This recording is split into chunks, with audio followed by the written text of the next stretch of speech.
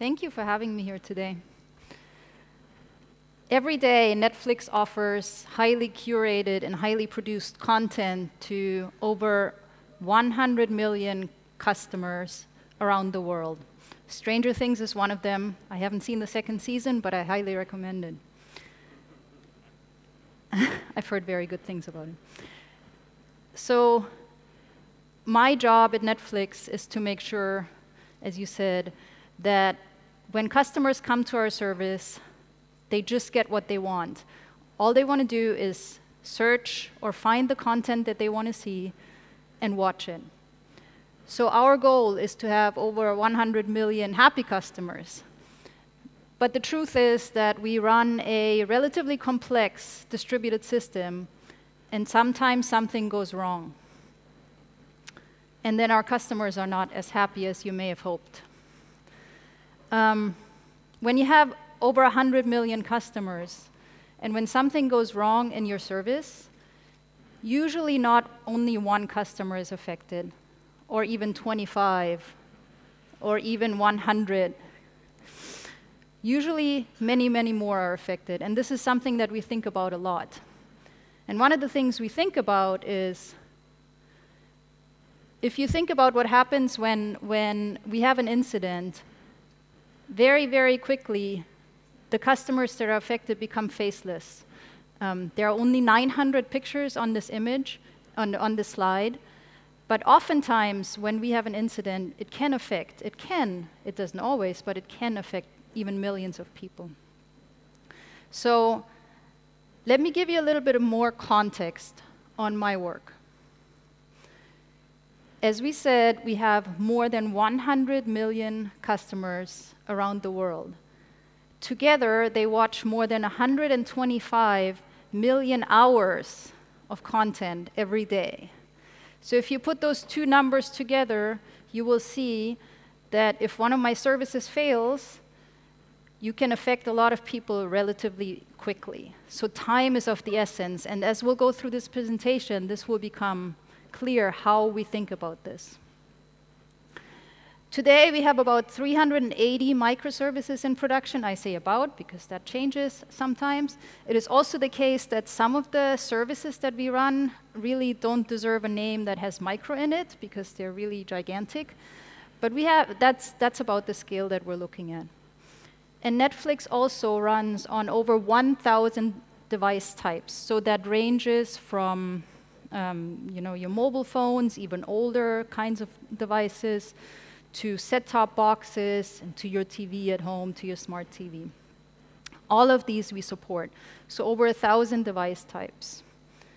And we do all of this with less than 10 core SREs.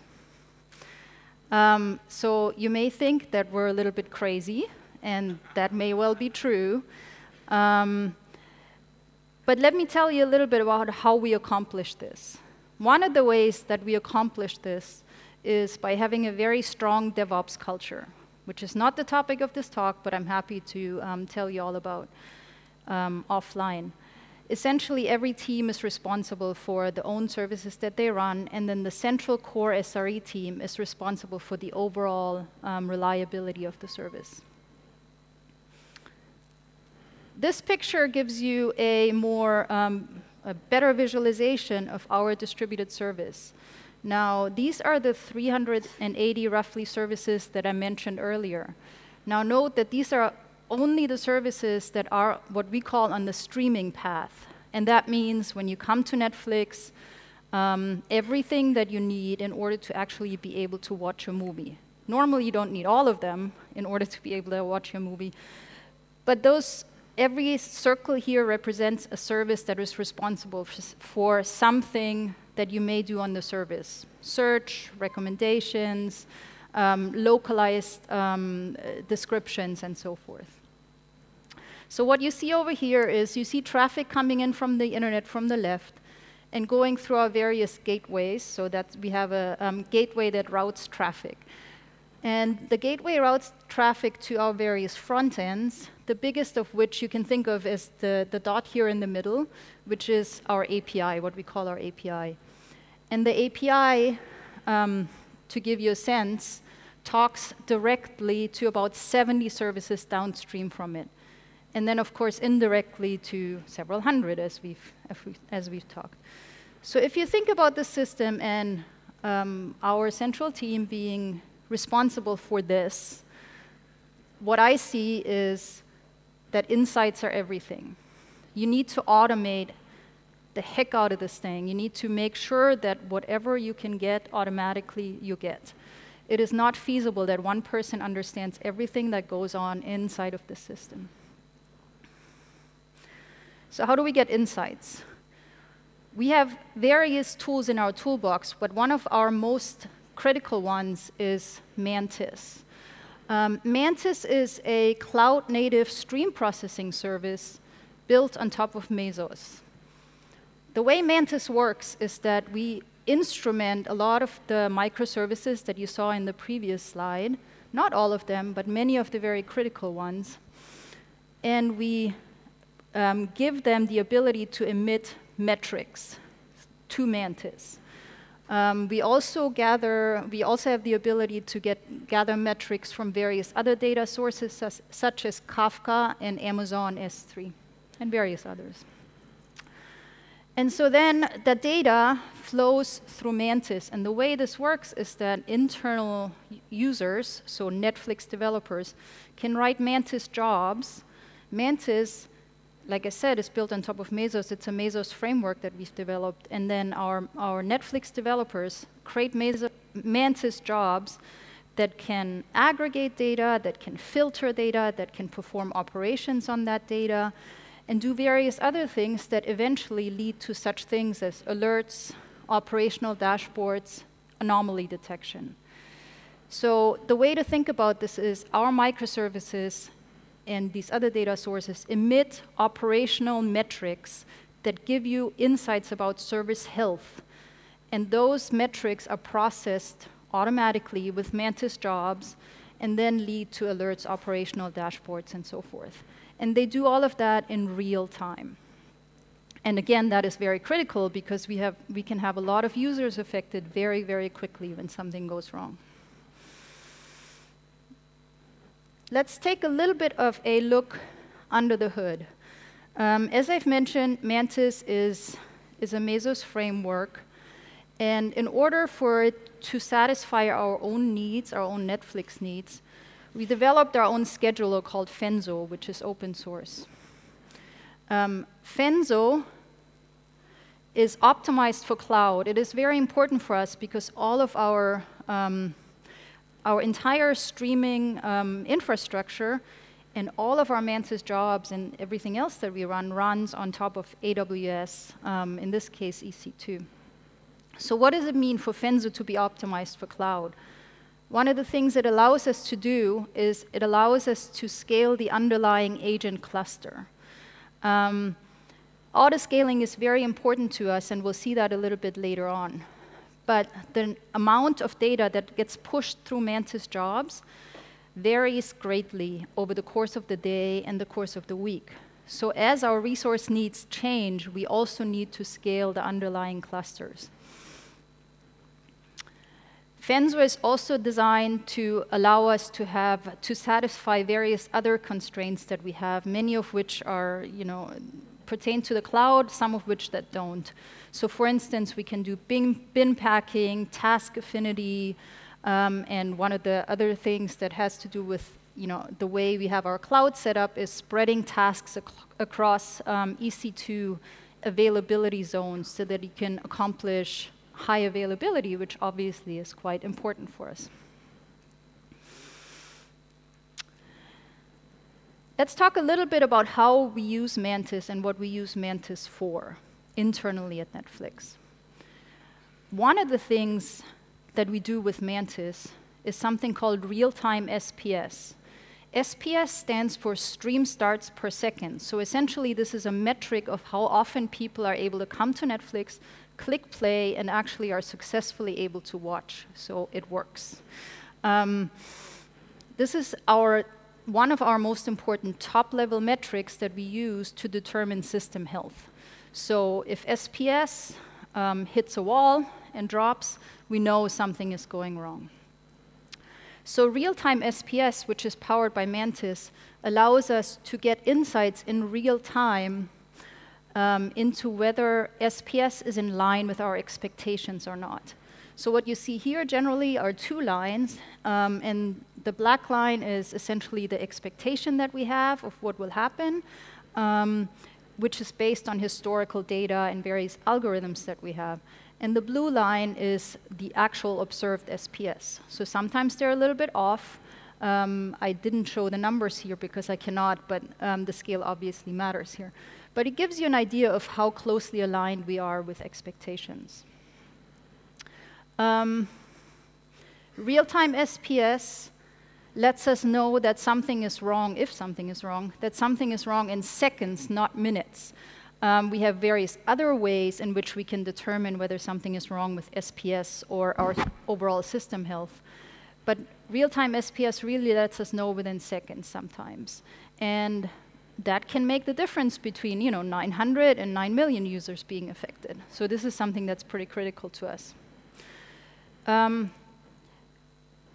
Real-time SPS, in our case, and for many of our metrics, this is the case, we're able to break it down by region. This is important because many of the incidents that we have these days are isolated to one region. We run in multiple regions on top of AWS, and the way we generally roll out our software ensures that when incidents do happen, they happen generally only in one region, which is great because then we have several mitigation techniques that we can apply, for instance, shifting traffic from one region to another, which we do frequently. We just did last night. And hopefully nobody noticed. So breakdown by region is important, and then breakdown by device type is also important. So SPS, real-time SPS, and our other metrics are generally broken down by device type, which allows us to narrow in very quickly on which device or devices are affected. That is important because, as I mentioned, we have a very strong DevOps culture. We have subject matter experts that are in the know and responsible for specific parts of our system, and that also applies to specific device types. So if we have an issue, for instance, that only affects, say, TVs, then we know whom to call for help. We don't only use Mantis for SPS, as I've alluded to. We use it for a variety of different metrics. Again, the idea is the same. Teams can set up individual dashboards and alerts and other kinds of analyses for all kinds of different metrics that we gather. So for instance, here what you see is, I had to black out the specific paths, but what you can do here is the API team set up a dashboard that shows elevated 500s for specific paths. And the specific paths or endpoints are specific to specific devices. So again, that lets you, if you have now elevated 500s, error codes coming from a specific endpoint, then you know that gives you clues as to what might have happened if something does go wrong. As I mentioned before, autoscaling is really important to us, and that's one of the reasons that we developed Finzo. We run on top of EC2, and we scale the cluster day in and day out, all the time. That goes for our services that are on the streaming path, as well as for the Mantis jobs that we run for analysis and insights. As you can see here, roughly 18 million messages flow through Mantis jobs at peak, whereas only about 6 million flow through Mantis during trough. And if you think about it, why is that? This is because usage of our actual service varies greatly over the course of the day. People don't tend to watch a lot of Netflix while they're sleeping, but they do tend to watch Netflix while they're at home in the evening, and not so much while they're at work. So you see this, the cyclical nature of the usage of our service, and the usage or the number of messages that flow through Mantis, excuse me, mirrors that over the course of the day. So as we go, we have to scale the cluster so we can make better use of our resources. But we don't stop there. We do something that I call streaming on demand. And the way this works is that we allow users, again, that's internal Netflix developers, to set up ad hoc queries that allow them to stream data only when it's needed for operational insights. The way this works is that you, as the developer, you can set up a query, say, that pertains to a specific status code or path, and only then that data is streamed from our, say, API service or one of the other microservices that we run on the streaming path. That data is then streamed and analyzed by Mantis, and you can get real-time insights and real-time information on that service only when you need it. And again, that is important because we have so much data that we would otherwise have to push through the system that it's actually just not really feasible.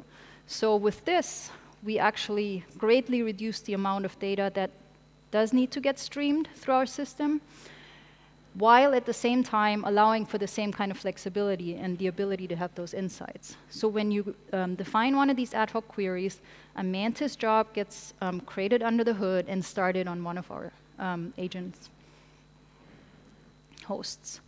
Again, autoscaling comes into the picture here. So this doesn't follow exactly the same cyclic nature as we saw for the number of messages. But what you see here is essentially how many jobs get set up on top of Mantis over the course of a day. So essentially, when people are at work and they're debugging and they're trying different things, or different smaller things come up that they want to chase down, they set up Mantis jobs to dig into performance and behavior of our service. What does that all mean? Let's bring it back. I think it's important that we sometimes take a step back and think about the infrastructure work that we do, or the work that feels like it's very deep down in the stack, and take a step back and think about how it actually affects real users. In my case, what Mantis means for us is faster detection of issues, so we know of issues in seconds rather than minutes, which somebody sitting in, I don't know, India in their living room trying to watch Netflix, it may really affect them.